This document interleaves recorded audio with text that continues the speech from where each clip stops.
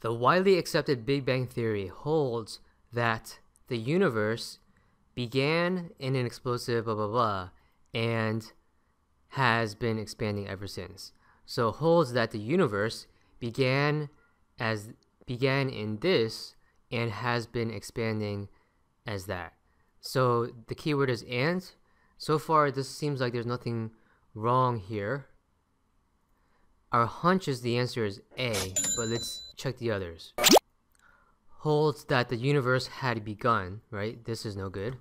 Holds that the beginning of the universe was an explosive instant many years ago that has expanded. I think the phrase has been expanding is better than has expanded. Has been expanding means like it was expanding in the past and continues into the present and suggests that it even continues into the future.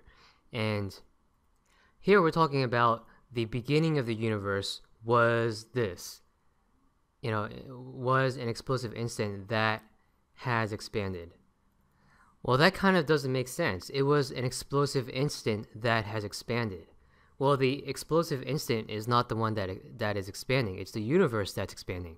And that's why A does a better job of that here. So the issue here is beginning of the universe was an explosive instant that, right? So an explosive instant that has expanded improperly implies that this instant is expanding when really it's the universe that's expanding.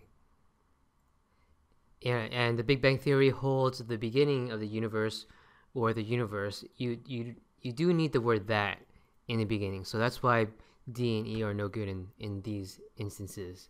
So again, as a recap, we saw the Big Bang Theory holds that this universe began as such and has been expanding ever since. So that's the structure.